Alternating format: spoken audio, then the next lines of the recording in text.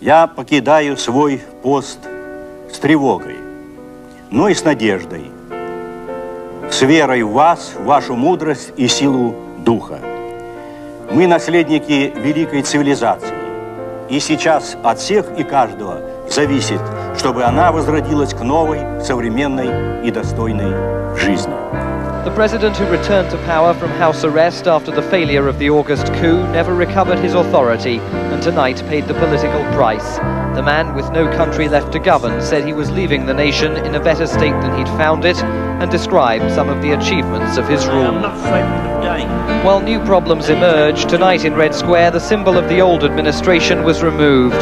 The red flag was lowered from the Kremlin, replaced by the Russian banner, at the very moment Mikhail Gorbachev officially became the eighth and last leader of the Soviet Union.